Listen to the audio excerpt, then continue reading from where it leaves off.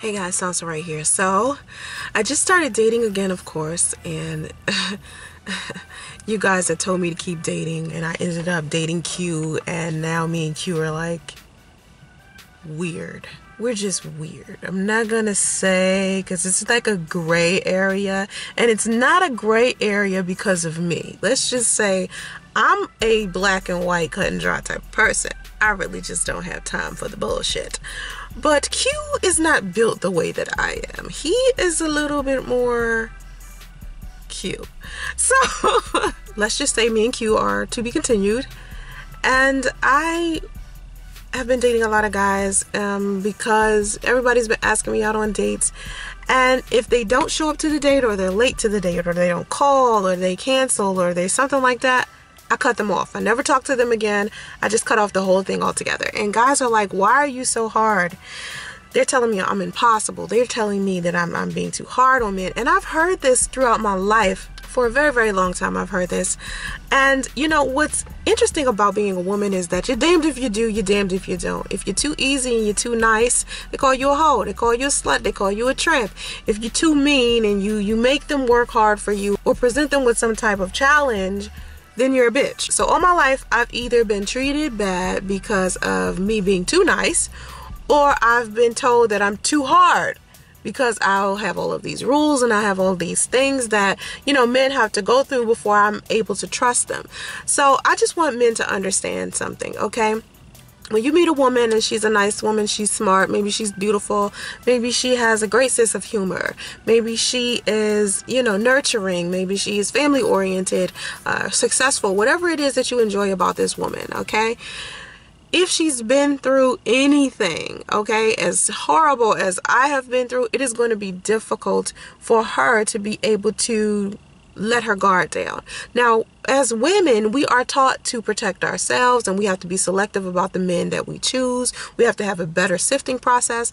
And throughout my whole life, I've had like a difficult time choosing because my sifting process has been, I don't know, I think I try to give people the benefit of the doubt because I'm really, really kind. I'm really, really sweet. I really, really like to give people a chance to show me who they are, and I love to forgive, and I'm just very loving, and I try not to be judgmental because I don't want people to judge me for, you know, things that I may have that, you know, some people might not like I'm quirky, you know, there's certain things that, you know, some people might not like. And so if I meet anyone and they have like a bad habit, maybe they're a smoker, or maybe they did some things in their past, I try to overlook that stuff. And my mother has always said, hey, you know, you're too nice. And, you know, my mother's nice too. So, we were having a conversation the other day, and she was talking about why she has chosen to be celibate for so many years, because she's been celibate for a long time. Like, I haven't seen my mother be in a relationship since my little sister, and my little sister is like 22. So I haven't seen my mother be inside of a relationship. So I always said, you know, I didn't want to be that woman. I don't want to be single for the rest of my life. But at the same time, when every man is open to dating and wanting to be with me and telling me how beautiful I am and trying to holler at me, and then there's men that don't try to holler at me. Like, men don't try to holler at me when I'm out somewhere. It's weird. It's like they're afraid I'm going to reject them. They're afraid of the rejection, so they don't really walk up to me. But online, everyone is trying to holler at me. It's weird. It's like if they talk to me online, you know, first, then maybe when they see me, they may not be as, you know, intimidated, I want to say. That's really weird to me because it made me think about, you know, am I ugly in person, right? Like, to some guys, am I like atrocious or some shit? So anyway, a lot of guys are like, you're so hard on me, you're so rough, you're so challenging. But you have to understand, if you're a man and you're trying to get at a woman and she's been through what I've been through, and let's talk about what I've been through. I've been molested, I've been gang raped, I've been date raped, I've been beat on, I've been in domestic violence relationships, I have been cheated on, I've been lied to, I've been stolen from.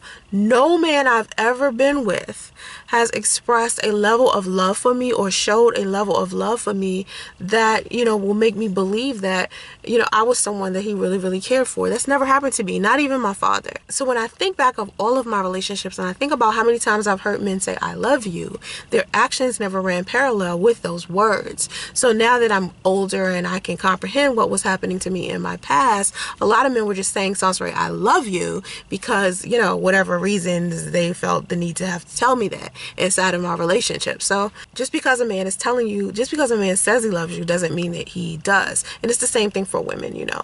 So I've never been on the receiving end of love from a man. And I when I say, and I mean that true love, you know, that love I see people having in relationships where their friendship is so strong and they look after each other. I mean, that true love, I've never had that. I don't know what that feels like. So when guys come to me now and they're like, yo, you're so hard, I have to explain to them what I've been through first in order for them to understand where I stand, you know, and why I have so many processes before I can decide, well, this is the man that I want to be with.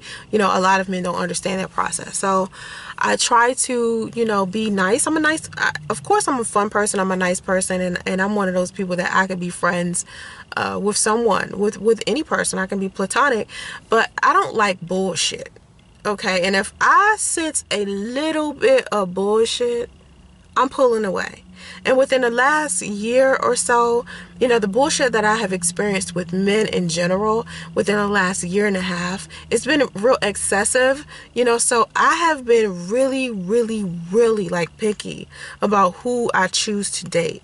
So, you know, fellas, when you meet women who are like who I am, I don't want you to feel like I don't want you to think that women who are going through what I'm going through and we are, you know, kind of making it hard for you, I don't want you to feel like we're taking out on you the things that's happened to us from other men. You know, like, don't blame a new man for old man shit. You know, I tell women that all the time. It isn't that we're blaming you. You know, it isn't that we are trying to, you know, make you carry the burdens of another man or a previous man. What we're trying to do is sift out whether you are actually that man or not. Are you a bad man? Are you a good man? Are you a man worth my time? Are you someone I can consider being with? These are all things that I'm thinking inside of my mind as I'm dating a guy. And if it feels wrong, if it even feels slightly wrong, I'll listen. Because before, I could feel like a little slight something was wrong and I would give somebody the benefit of the doubt. No, now it's like, oh, that's over. That's over. That's over. And I'm doing that a lot. You know, and because I was doing that a lot before, I was like, well, maybe I'm doing that because I'm afraid to be in a relationship, or I'm afraid to experience something. You know, these are the things that I was thinking in my mind. But at the end of the day, that's not even the case. It's just that there are a lot of men out there and a lot of them don't fit me. You know what I mean? And I have to think about that. A lot of men are coming at me, but it doesn't mean that each one of these men are a proper fit or they're appropriate. If I like a man, and this goes for any man who is dating a woman who, you know, he may feel like he's having a difficult time with this woman because of the things that she's been through, you know, just go with the flow, go with the process. I mean, you know, if it's too much for you, you can always say, hey, this is too much for me. I can't dig it. You know, you can walk off. But if it's a woman that you really like, that you really want to kick it with, that you really enjoy, you know, take the time out, have the patience, you know, work it out. You know, it's not even that I've had a lot of men do like horrible things to me. It's more of the men that I did choose were so bad to me with time that I just was like, oh my God, you know, like maybe I need to choose better. You know, even after I've built a friendship, like a lot of people say, hey, you know, why don't you wait and build a friendship first? Well, most of the men I've dated, I've been in a solid friendship with first before I even ended up in the relationship. So that's not even, you know, I don't usually like jump into a situation with just some random guy. I usually am his friend first for a while, and then I ended up dating him. And it's still, even after building that friendship first, it's still certain things that men don't show women.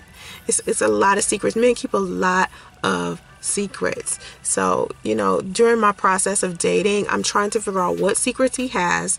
And if he reveals these secrets to me and I find out, is it enough for me to stay with him? that's mainly it. So but fellas, I just want you to not give up on women who have experienced you know, the things that I have, or you know, any woman who has been through anything, you know, a lot. They're harder to get, you know, they're very, very hard to get. And it was funny is a lot of guys look at me and might see some old pictures like of me modeling, and they automatically assume I'm easy. Like, and sometimes people even think because I was in the swingers lifestyle, I must be easy.